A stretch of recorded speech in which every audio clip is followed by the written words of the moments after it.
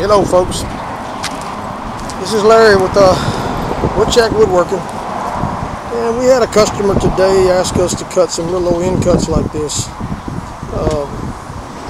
It's been a while since I posted a video on our old sawmill, but everything's been coming along pretty good. We've been cutting quite a few logs here in the past couple of months.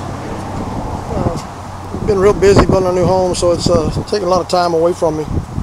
But anyhow, the video I'm going to post today is just a little update on the old sawmill. I actually raised up, I guess you call it, the table, the tracks that the sawmill's been running on, because I had some issues with the bottom log. We just couldn't get the sawmill down low enough to really take advantage of the last cut.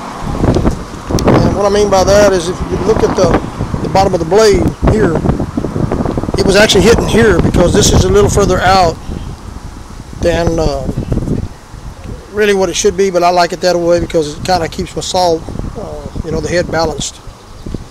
Again, this blade up here hits here, and you have about, out of 2.5 inches of board. You can't split that in half. So if you're building a sawmill, keep that in mind, that your blade's only going to go down so far before it hits the actual square tubing that we have down here, which causes conflict on the thickness of the log. And I'll give you an idea. I saw the old mesquite that I just cut here yesterday. You can actually get down and see the thickness of this one here.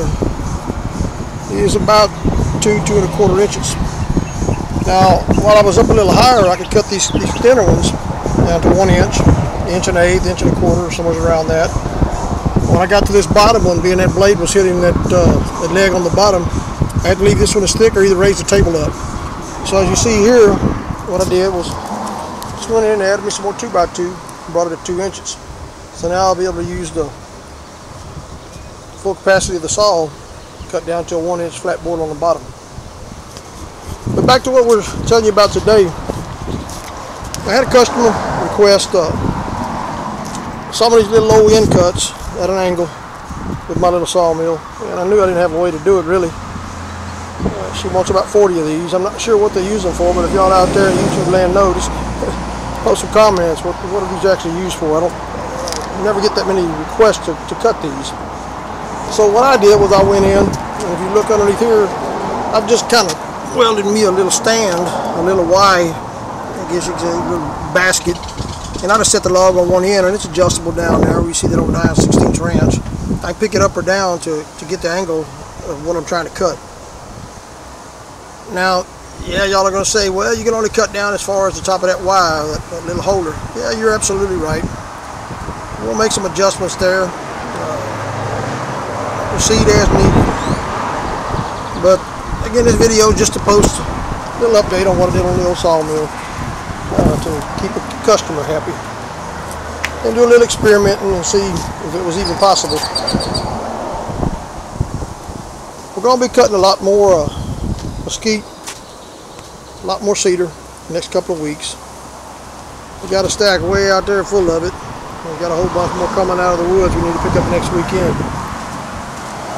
Again, this is Larry with Woodchuck Woodworking with this old homemade sawmill, just kind of giving y'all an update on some of this old really nice cedar that we're cutting here.